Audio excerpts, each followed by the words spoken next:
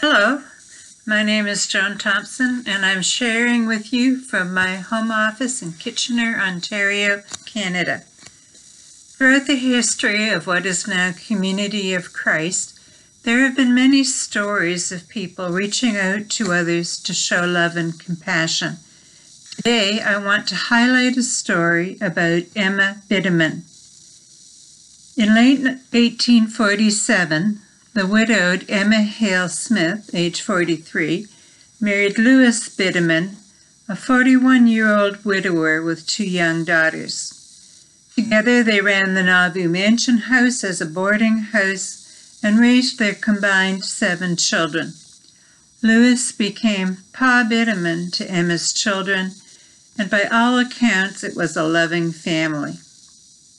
After more than 16 years of marriage together, Louis was named as the father of an infant son born to Nancy Abercrombie, a much younger local widow with 2 other small children who was struggling to make ends meet as a single mother, farmer, and seamstress. Nancy was 34 at the time, while Emma was 60. In writing about this time, historian Mark Shearer has said, "No documents exist that express the torment Emma must have felt. The pain of discovery must have been deep. Social norms empowered her to remove BIdamon from the mansion house and to bring her marriage to an abrupt end." End of quote. It was a time when the moral and ethical context emphasized and encouraged divorce in cases of adultery. But in this decision, as in several subsequent ones that led from it, Emma chose the path of compassion and forgiveness. Quoting from Shearer again, "Her decision was to rise above cultural expectations and work for reconciliation and peace. She hoped time would bring spiritual and emotional healing. Emma showed that true healing could come only with a demonstration of compassion greater than the offense against her." I think that last line is so important, I want to repeat it. True healing could come only with a demonstration of compassion greater than the offense. Emma chose what today we might describe as the path of the disciple. She forgave BIdamon. She found within herself compassion for both BIdamon and for the young seamstress, and they found a way to continue their marriage. However, even more compassion would be asked of her. Nancy Abercrombie simply couldn't earn enough to provide for her children. In 1868, Nancy asked the then 64-year-old Emma, still grieving the recent death of her 25-year-old son Frederick Granger, to take the child Charlie into her home and raise him. Not only was she being asked to raise the child of her husband and his lover, but to do so as a senior citizen who had already birthed or adopted 13 children, raising 7 of them to adulthood. Not many of us would be willing to start again with child rearing at that age. Shearer says, "The request was an awkward one, since it would be a constant reminder in Nauvoo social circles of Louis's indiscretion and Emma's humiliation."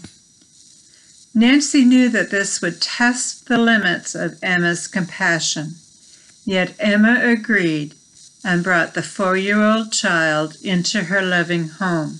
End quote. Emma's compassion, however hard one it might have been, continued to overflow in acts of further generosity. 4-year-old Charlie also had an older half-brother and sister.